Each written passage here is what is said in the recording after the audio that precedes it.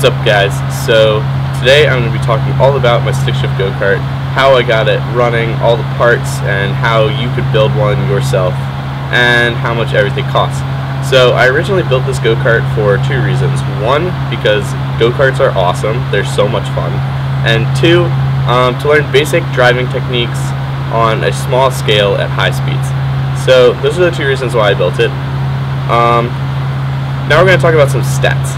So the engine, 200cc Le Fan 5-speed manual clutch, which was exactly what I was looking for, and it's geared for a top speed of about 70 miles an hour.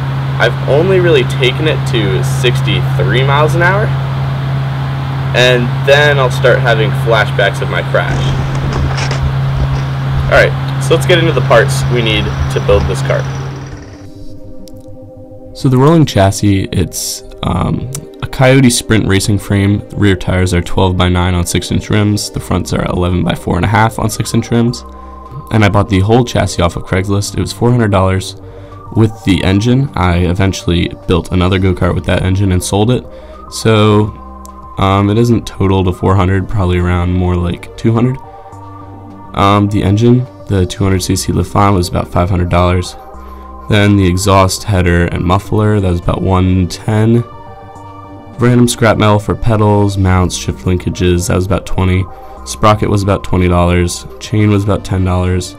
Fuel tank, $30. Fuel pump, $20. And miscellaneous fuel lines and other parts is about $50. So that totals just under $1,200, so not that bad. I started off first by taking this rolling chassis and mounting a bracket in the middle to hold the brake pedal, and then made my own clutch pedal from scratch. Then I focused on engine positioning and mounted the engine by welding a plate fixed to the go-kart in the only spot that I had room, which made it difficult to tighten the chain. Eventually, a chain half link was the solution to my problem after trying several different chain tensioner designs. After I got everything mounted up, I made an exhaust, then changed it again until I was happy with it. The wiring for this engine was a pain, but I found a wiring schematic and changed around the pins that were wrong, and she fired right up. At this time I changed the carburetor, the spark plug, and spent the next long mile trying to tune the thing, only to realize it was the carburetor jet that needed to be replaced. Eventually, after almost a year, I got the engine running after doing much unneeded work, like adjusting valves and rewiring everything. The process was not very enjoyable, but I learned a lot from it. When I finally got the engine running, I got a proper header for it that I ordered on eBay from Australia. It was the only one that actually fit. At this time I ripped everything off the frame and completely tore it apart, repainted it, put it all back together, and machined a beautiful shift knob out of aluminum for it. And then I replaced the battery with the new one. It's done for now, it's a ton of fun, and I'm so glad that I built it. I hope you enjoyed the video, and I'll see you in the next one.